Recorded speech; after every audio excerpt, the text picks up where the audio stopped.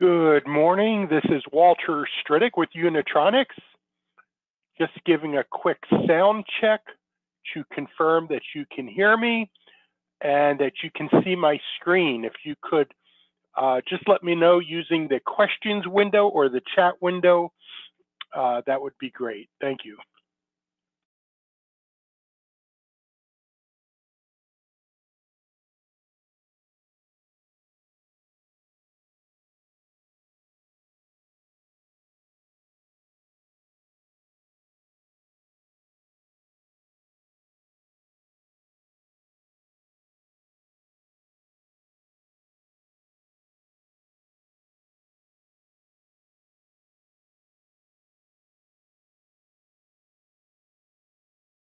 Again, I'm just doing a quick sound check. So if you can hear me, if you could just put a yes in the question window, that would be great. We'll get started in a few minutes here. Thank you very much.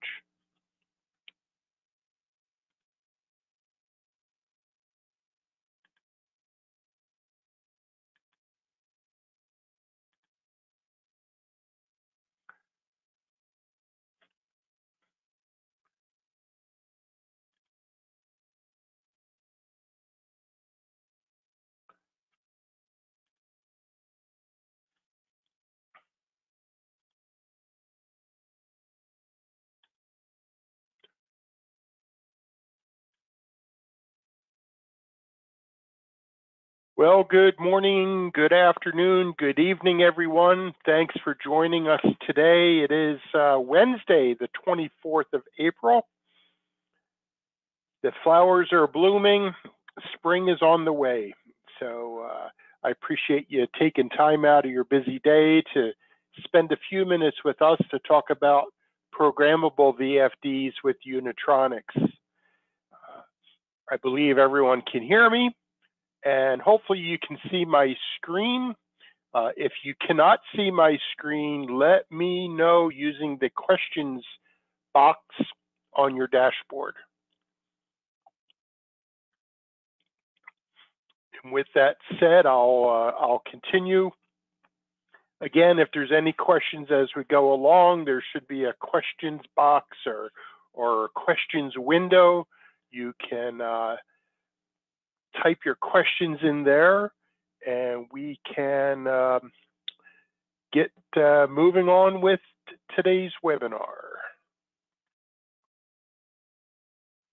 We're going to spend some time talking about VFDs from Unitronics, VFDs in general, the breadth of our VFD product offering, and then get into a couple examples of programming VFDs for usage in the field. Joining me today is Thomas Gomes. Thomas is our Senior Application Engineer and Motion Control Specialist for North America. Thanks, Thomas, for joining us. You can see his email address and his phone number on the screen. And I am Walter Stridick. I am the Motion Control Product Business Development Manager for North America. I'm sure many of you are familiar with Unitronics for our PLC and HMIs, the Vision series, the Unistream series, Samba, et cetera, et cetera. We have also integrated into our product offering IO-Link products and motion control products, specifically servo motion, drives and motors, and also variable frequency drives. And we've made a couple changes to our variable frequency drives. We've added a new line that I'll discuss here in a moment. So we're getting stronger, we're getting better, we're becoming, we're listening to our customers, our distributors, and hopefully providing a good value to those who purchase our product and to those who sell our product. Just a quick overview on the VFDs that we offer. What you see here on the screen is what we call the B1 series of VFDs. These are smaller units that have a built-in keypad. There's a remote keypad option available. These are DIN rail mountable or flange mountable, as you can see in the picture.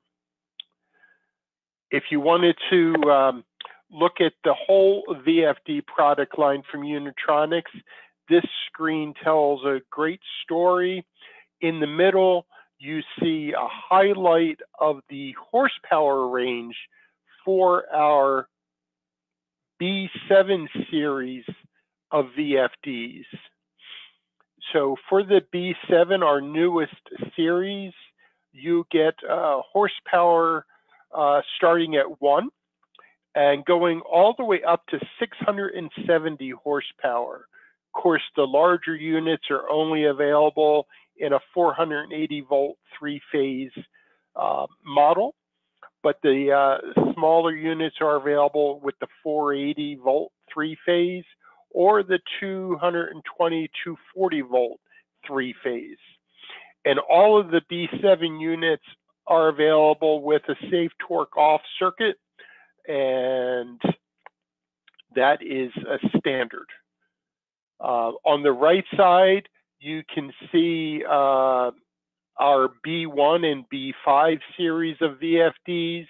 The B1 offering starts at 120 volt single phase. We offer that in half horsepower, 1 horsepower, or 1.5 horsepower.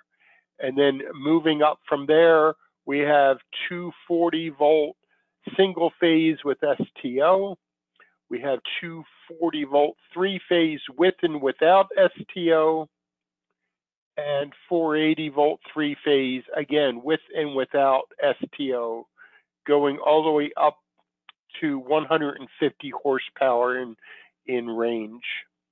We are also offering in the B7 series a 600 volt model for those of you in Canada. So please reach out to me or Thomas if you have questions or needs for a specific horsepower range, or if you have questions about part numbers and pricing.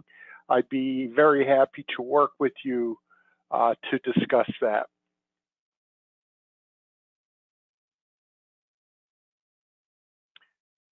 Again, the B7 series is our newest product offering, introduced earlier this month. They are only available in three-phase power options, whether it's 240, 480, or the 575, 600 volt units. You can see the power and horsepower ratings. STO circuit is included. As an option, we are offering multiple communication capabilities in the B7. And we are also offering closed loop control feedback cards. And in addition to that, optionally available are extended I/O cards for the B7 units. The LCD keypad is a 16-line text graphic LCD, easy to read. So some very nice features on the B7. We're very proud to offer this to our customers. When it comes to communications and feedback, here's a listing of the options. We can communicate CAN open, EtherCAT, Ethernet IP, Modbus TCP. We also have the I/O card, and then encoder feedback cards, resolver, sine, cosine, multifunction, incremental. So, and there you have our part numbers. So at this point, I'd like to move on to programmability of our VFDs. Each series of VFD is a little different in how you can program it, but there is a lot of commonality. One example of this is in the B7. We offer a tension control mode with the optional closed loop feedback card. You can program it for tension control. That is not an option in the B1s or the B5s, but the B7 does offer that.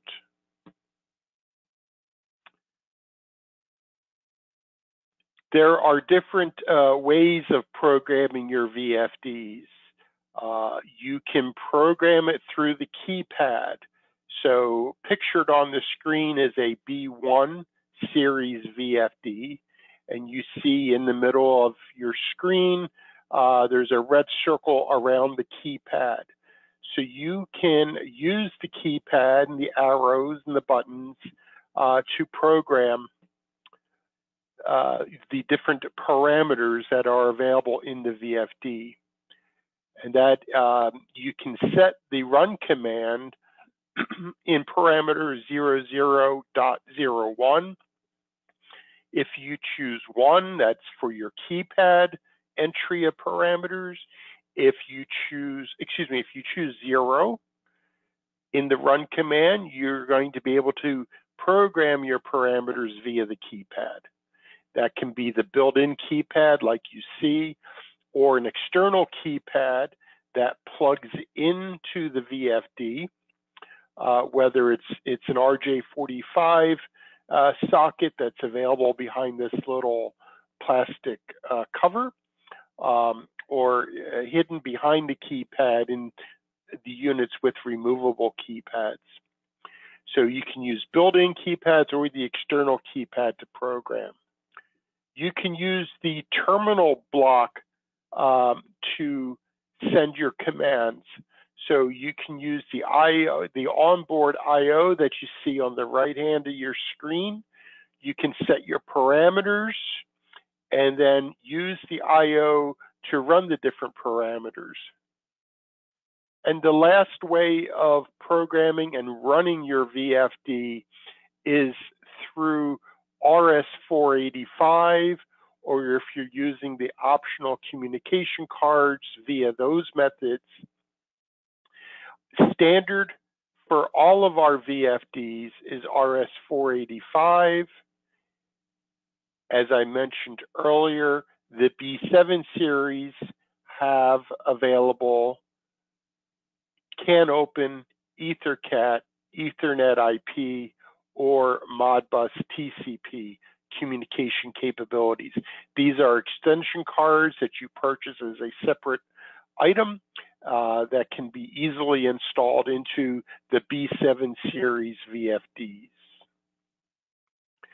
So in running the VFD again, you can use the keypad, the run and the stop button. You can use I/O to start and stop, or you could use your RS-485 terminals and control it directly through a PLC. Or if you have the optional cards, you could wire into the optional cards to communicate to your VFD.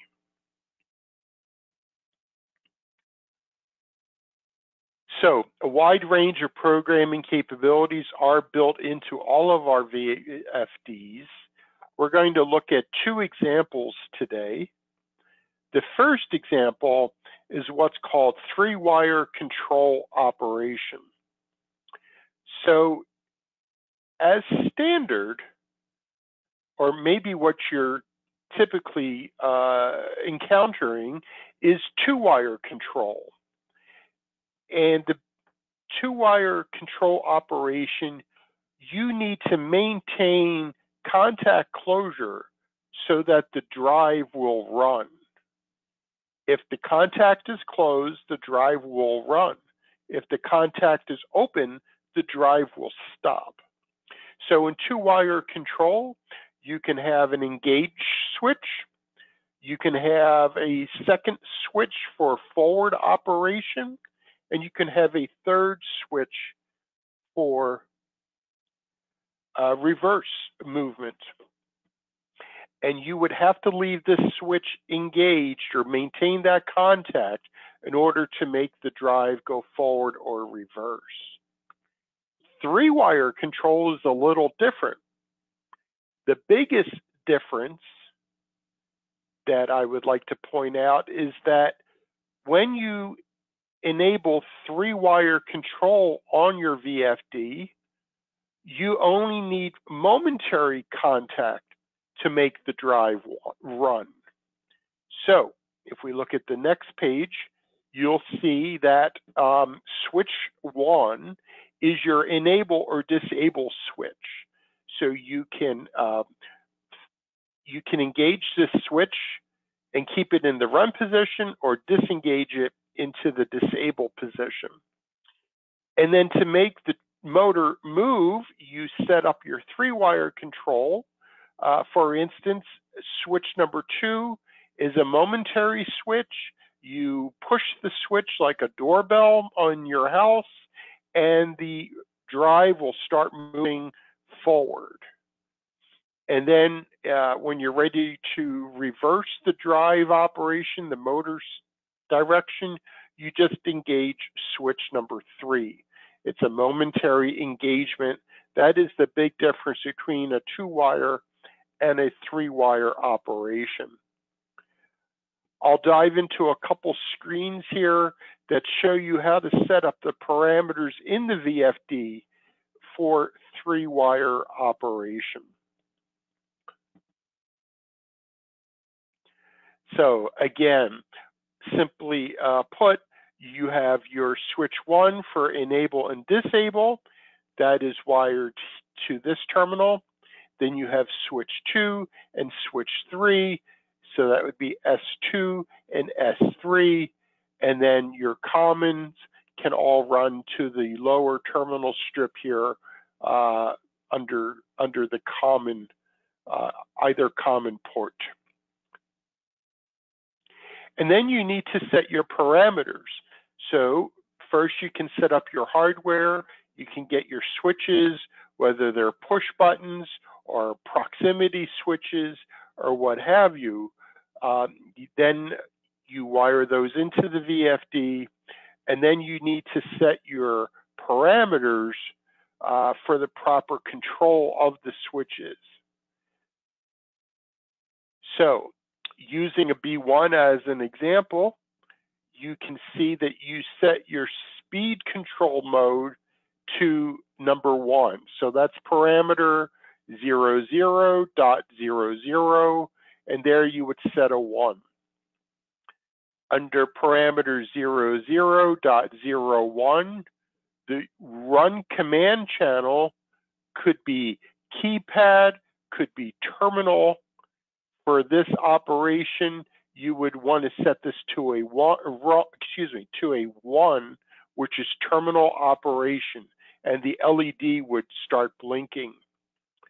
You set your max output frequencies for your motor and the upper limit of the running frequency, and then you set your S1, your S2, and your S3 terminal function selections. So S1, which is parameter 05.01, you set it for 3-line control. And S1, again, is your enable disable switch. Parameter 05.02 is the setting for S2, and that's for forward rotation operation. So when you momentarily engage the switch, the VFD will start operating in a forward rotation. And then you set parameter 05.03, which is for your switch number 3, and that is set to number 2, which is a reverse rotation operation. So if you momentarily press switch number 3, you're going to go in reverse. If you momentarily press switch number 2, you're going to go forward. and then you have your enable and disable switch located here. Again, the run command channel would be set to 1, which would be for the terminal operation, so that you can control your VFD using your I/O, your onboard I/O terminals that are located here on the right.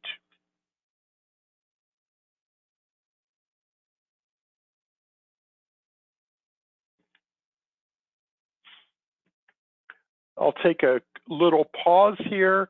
If anyone has any questions, they can type them into the question window. If we don't answer your questions today, we are recording the presentation. We'll keep track of your questions and get back to you in the near future. All right. Next up, the second example that I would like to discuss today is using the simple PLC mode that is built into the VFD. Now, Unitronics being a PLC manufacturer, our PLCs are very sophisticated with many hundreds, if not thousands, of functions that you can program using our PLCs. Within the VFDs that we offer, I consider it a simple PLC that is basically used to set speed and running time. And you can program 16 steps of speed and running time.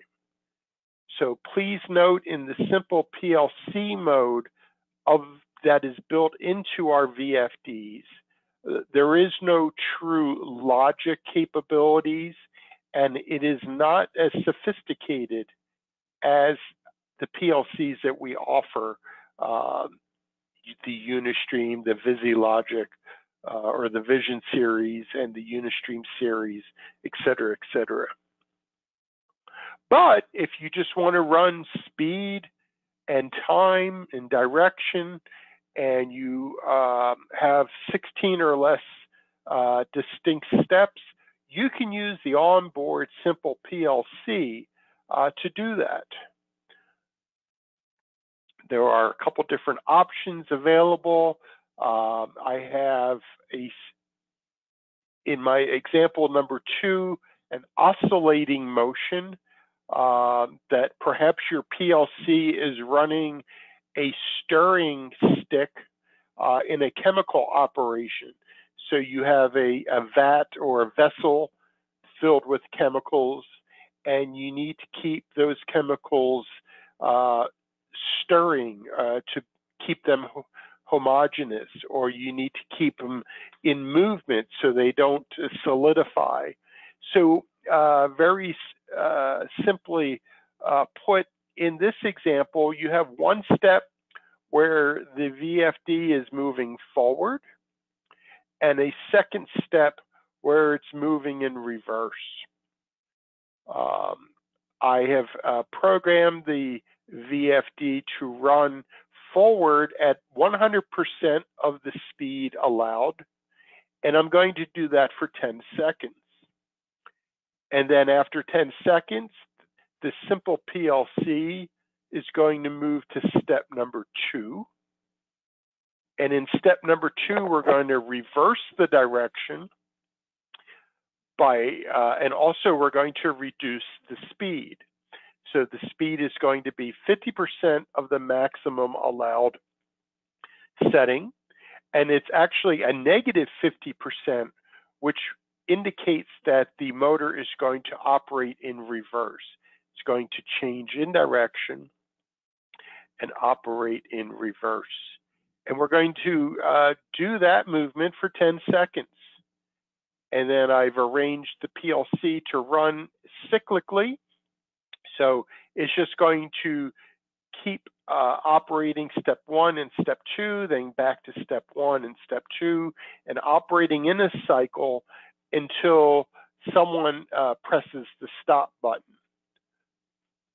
There are other modes of running, as you can see. Oops, wrong way. Let's go, well, I'll show you that in a second, but in essence, you can do cyclic running or you can run via time. So cyclic running will keep operating, keep repeating until the stop button is pressed, or you can run for a certain amount of time and then it will stop until the start button is depressed. So some of the parameters that you need to perform this oscillating motion are shown on the right side of your screen. So we're doing speed control mode of 1. We're doing a run command channel in terminal mode.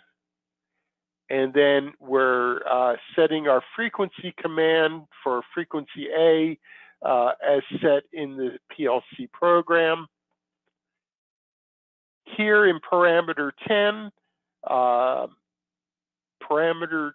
the section of parameters, chapter 10, are the PLC mode operations. So we're running a cyclic running. If we lose power, we're going to have memory. So it will pick off where it left, it'll pick up where it left off if you lose power. For speed number 0, we're running at 100%. And the running time for step number 0 is 10 seconds. And then the next step would be speed step number 1, where we're going at minus 50% to get that reverse motion. And we're going to run that for 10 seconds. So very easily, with just a matter of a handful of parameters, you can program the VFD and have it operating upon a go signal.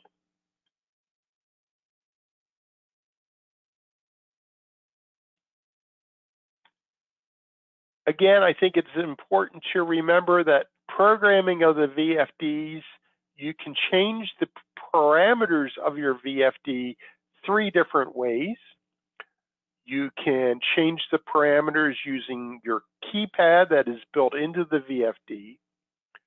You can change your programming using your PLC. For instance, a Unistream PLC using Unilogic, we have the function blocks built into Unilogic for VFD operations. Or the third method of programming your VFD is using what we call the UMI workshop software. Let me take a moment to discuss this workshop software with you. Here you see a screenshot of the UMI workshop software. We will have this available on our website in the very near future. Today is Wednesday. We should have it available by Friday. If not, it'll probably be next Monday or Tuesday. But let's hope that the UMI workshop software will be available in the VFD, in the motion control, under motion control and VFDs.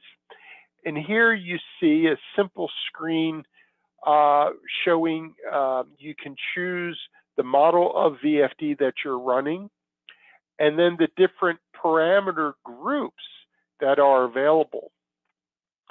So you can use group 00, 01, 02, 3, et cetera, as you see in parameter group number 10 are the simple PLC and multi-step speed parameters. I'll show this to you live here in a moment, but you do have some features in the workshop that are valuable, where you can compare the settings against the defaults. You can monitor the function codes during running, during operation, and you can also see the dry faults, if any, if you're running the workshop software during operation.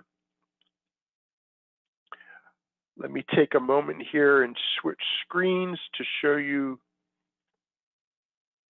the workshop. And I just want to check and confirm that you can see the UMI workshop screen. If you can see it, maybe you could just type in a quick yes into the questions window.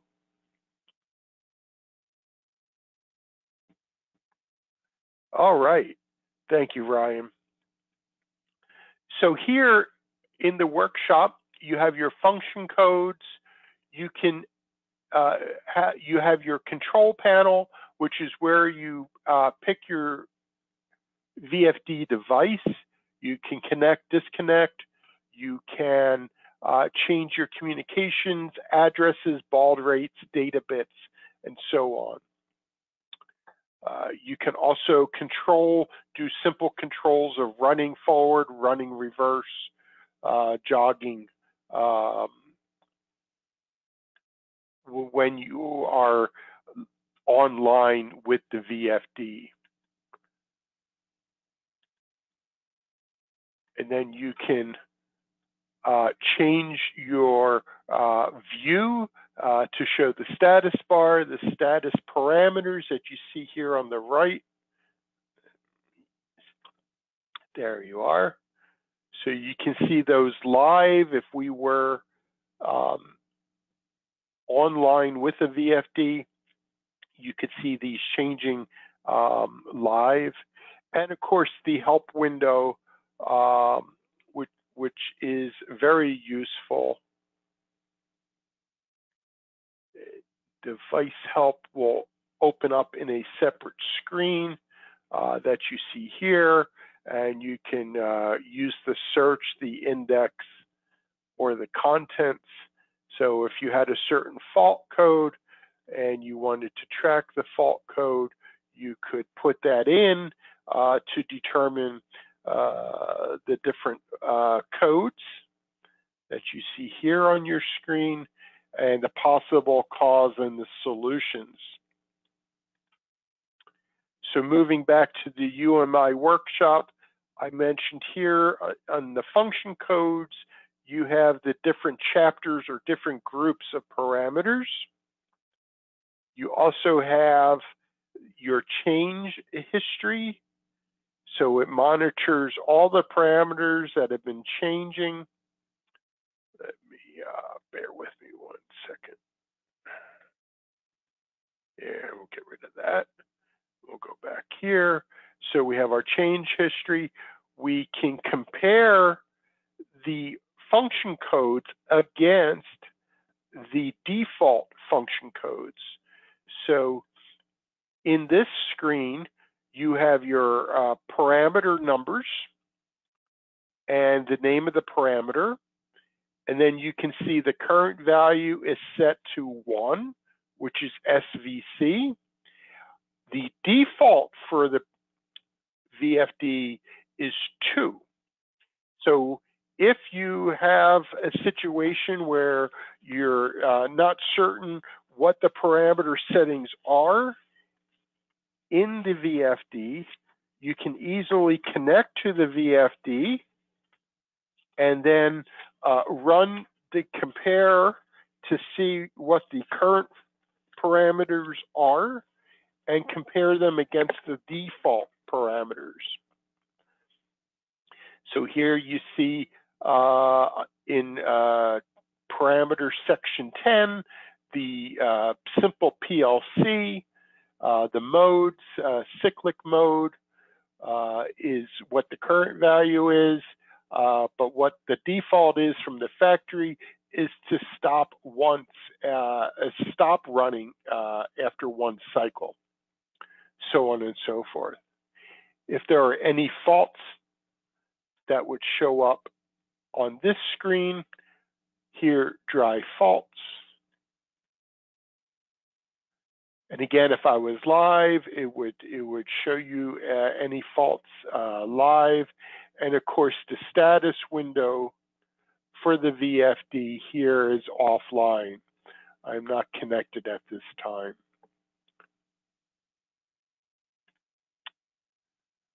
A function that I have found to be very useful when programming VFDs and examining and exploring the VFDs from Unitronics is to reset or restore the parameters to the factory default. So you are able to do that. If you come upon a VFD and you see that there's many different parameters that have changed and you just want to reset them all to factory default, you can do that in parameter group 00, and it is 00.18.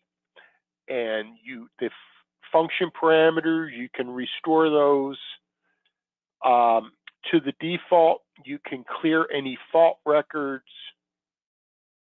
You can also lock the function codes if need be, and a few different options here of restoring default values and whatnot.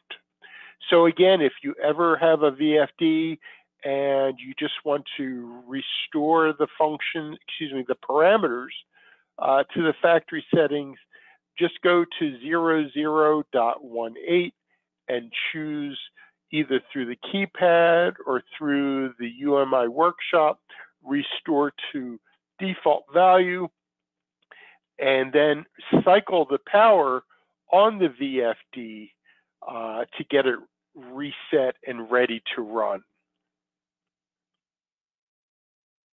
So if we look at parameter group 00, here you can pick different speed controls. And then the run command channel, again, you can use the keypad to run the VFD. You can use the terminal IO block to run the VFD and control the VFD, or you can use the communication functions. RS-485 is built into our VFDs. With the B7 series, you can get optional communication modes using an optional card that can be plugged in. So you can choose 2 for communication mode. And then if you do change the parameter, you will see on this screen in yellow what the parameter is set to currently. And then it will also show you the default value from the factory. And then if there's a modification, it'll show you the modification time that it was changed. So the UMI workshop is very helpful. Again, all the parameter groups are available for the different VFDs. And that will be coming soon to our website under motion control, under products and motion control and VFDs. So that about wraps up the webinar for today. I appreciate your attention and your attendance. Thank you very much for joining us. The question window is open. We're here to answer any questions you might have at this time. Again, my name is Walter Stridick. Joining me is Thomas Gomes, our motion control specialist for North America. Please feel free to copy down our contact info and let us know if you have any questions regarding the VFD products offered by Unitronics. that ends our webinar. We will stay on for just a couple more minutes to see if there are any questions. And thanks again. Have a great day.